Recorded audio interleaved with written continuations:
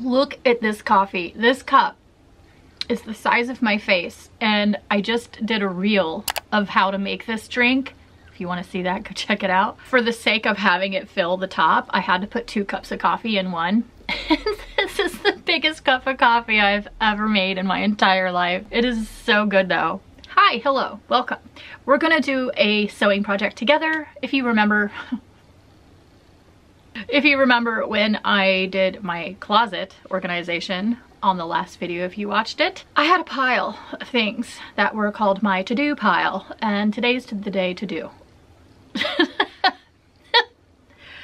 Yeah, today is the day to do. Today is the day to do. Today is the day to do. One of the things in the pile of to-dos that I had from last week is this. This is a vintage MuuMuu, and I know that I would love to wear this more if I was able to modify it. This has a really long skirt. I'll insert a photo here of me wearing it in like full garb and like full, you know, I like wore it and I went and took some photos. It's missing that extra something, and I love the ruffled bottom too, so I don't want to lose that, because I did consider just lopping the bottom off and then hemming it and just making it a shorter dress, but I don't want this part to not be there, because that is one of the parts I love. So I thought, okay, well, how do I keep that? We're going to turn it into a 2-piece, and I think it's going to be really fun. This will be my first time, I think, ever putting an elastic waist into something, so fingers crossed. I want it to be high-waisted. I want this to kind of crop over top of it, and then it comes up higher, so that'll be fun. It should be pretty easy, in my opinion, I think. Famous last words. But yeah, that's the project today. We are going to upcycle a MuuMuu, and it's gonna be fun. It's gonna be a good time.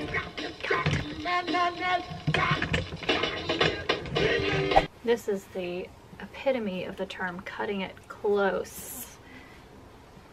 This is why I think a ruffle around the shirt might help keep the crop a little bit longer if it needs to be shortened due to the limited space essentially between the pocket and the zipper. I have just this spot right here to go. So I'm giving the fabric a cut.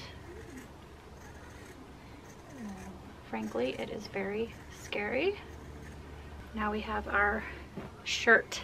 It's already cute.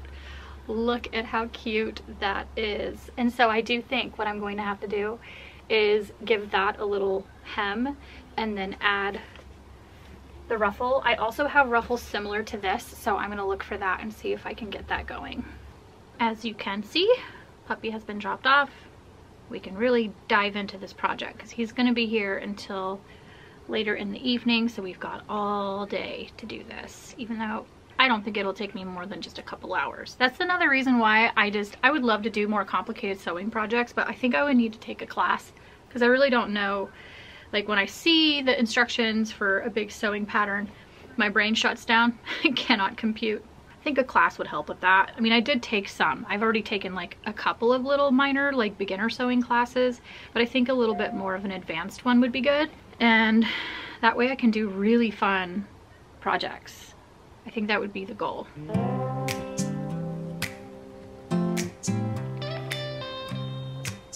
Does anybody else get like a million emails every 10 minutes? And I'm one of those avid clearer outers, so I like to keep it at a 0. Sometimes you'll see some people have like thousands of unopened emails. I can't live like that. That kind of clutter will clutter my mind. So I have to always have this thing on my phone. Actually, this might help somebody. Where's my phone? So we just had a package delivered, so I got interrupted. But what I do is on my phone, I set it up to where if I do this, it deletes it immediately. So whenever I see a bunch pop up, I just swipe really quickly and it gets rid of them. And then that way my inbox is always nice and organized. No email left unread. Either that or I accidentally delete it because I got swipe happy. There's old Betty. Missed you, bud. I know most people sit at tables when they sew, but I'm a weirdo. I like to sit on the floor and project. So I just use like my foot on the floor. It's kind of strange, but I'm a floor projector, especially when it comes to cutting fabric and all that. I just like to sit on the ground.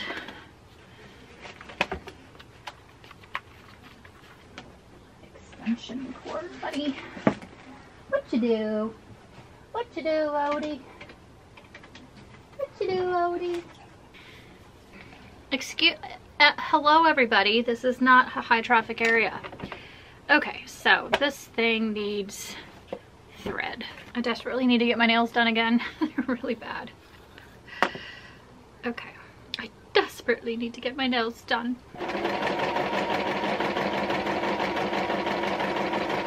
I cut it pretty close on the edge here. I'm hoping that I gave myself enough room for the elastic. The elastic's really skinny, so I'm thinking that it's gonna be fine, but it's possible it's not.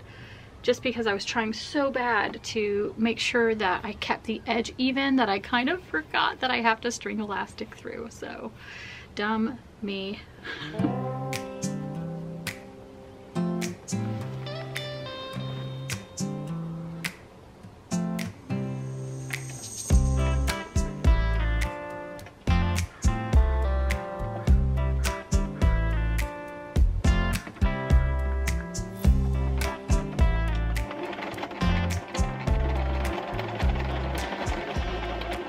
Okay, so this is the one that I was thinking of. This looks more like this shirt.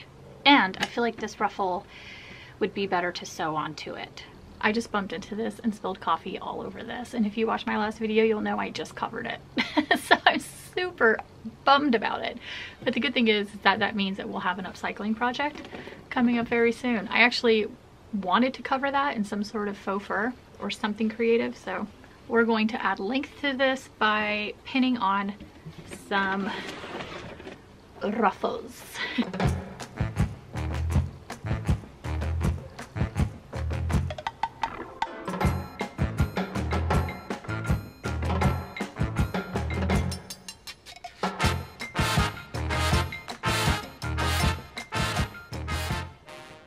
Pinned. Boop, boop. All of that is pinned. So I think what I'm going to do, as you guys know, whenever I project, I also like to cook. And it's lunchtime. Anytime I have an interesting thing to make, I want to share it with you. So I'm going to show you how I make one of my keto-friendly grilled cheese sandwiches. I'm going to do this with a rosemary butter, and my rosemary is out in the garden, so I'm going to go get that and I'll be right back.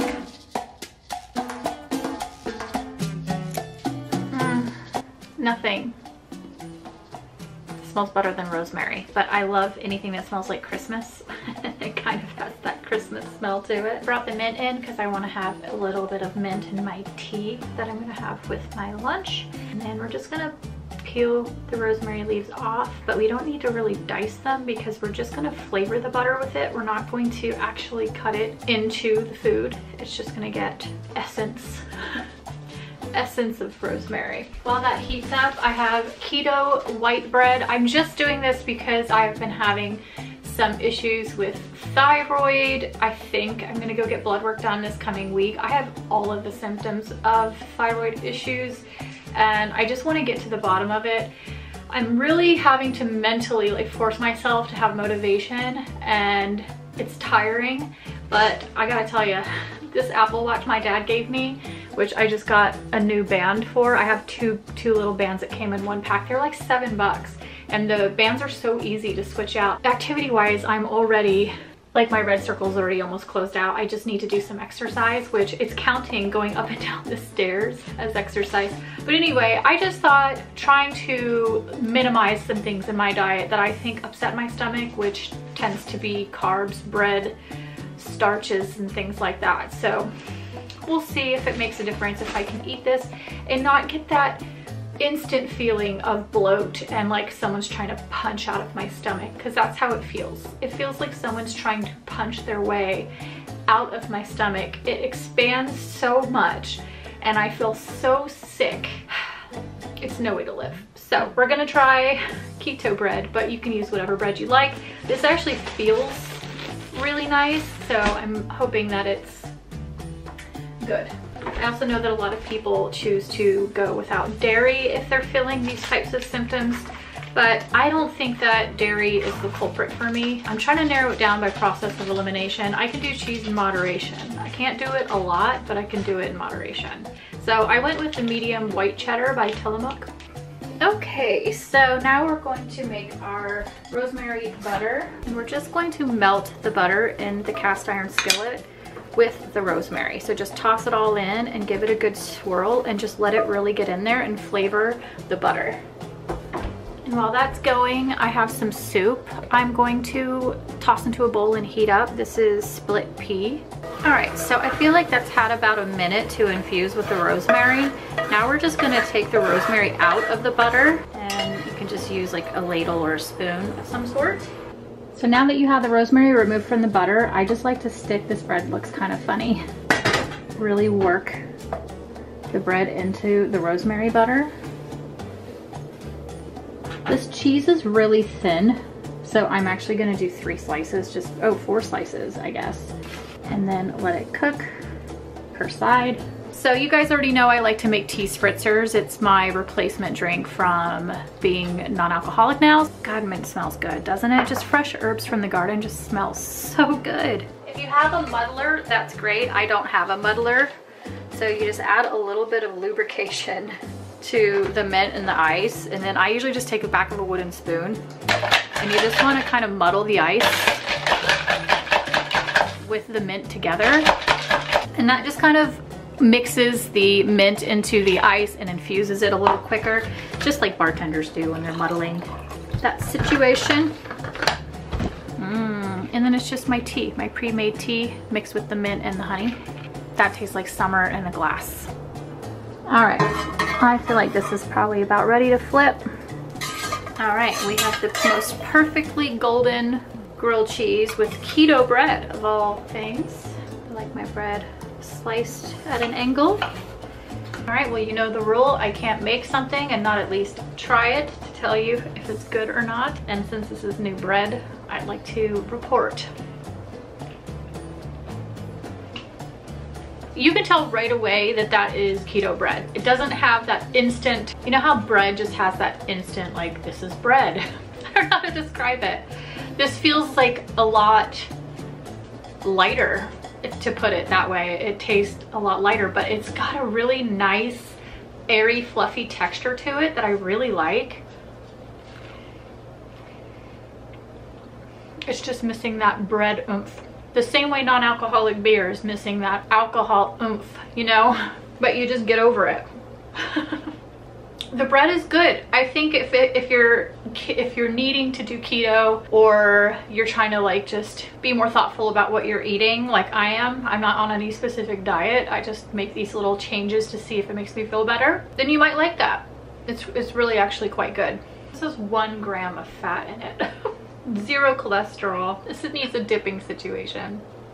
Get out of here with that. That was so good. Successful lunch. I'm gonna go eat it, and I'll see you guys upstairs back to sewing project. I definitely feel less of that full feeling, which is really nice. All right, so I am just going to loosely pin. I feel like it should start from the other side.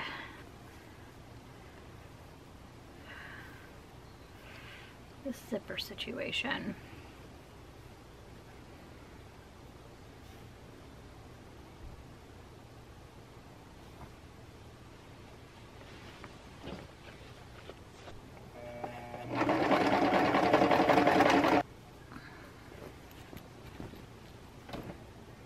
The ruffle shirt is done.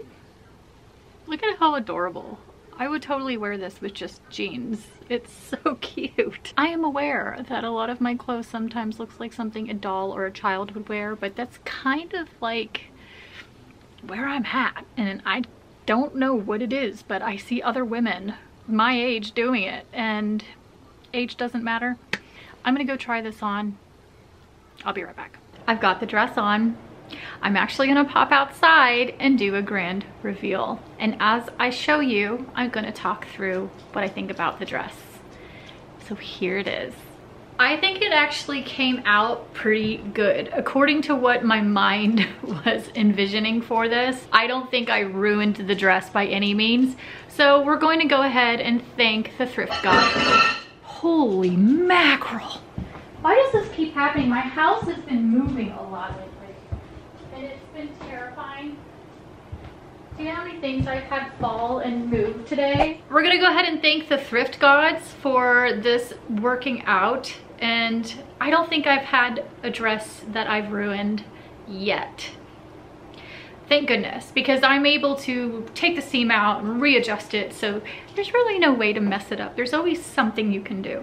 But I think it came out really nice. The crop top is definitely very cropped, so I'm really glad that I added the ruffle, because otherwise, if I were to like lift up my hands too high, it would totally show my bra. So I think what I'm gonna do, even when I'm wearing it, is just wear a nice like sports bra underneath that is okay if you see it or if it peeks out, if I'm doing any sort of rigorous activity in this outfit. Doubt that I will, because even just lifting up like this, you only kind of see the bra, just a little bit. Here is the back, which I love the look of the back of it. I hope you enjoyed this upcycle with me and a little bit of lunch. If you did, be sure to give me a thumbs up and subscribe if you're not already. And yeah, I'll see you guys on the next video. Bye.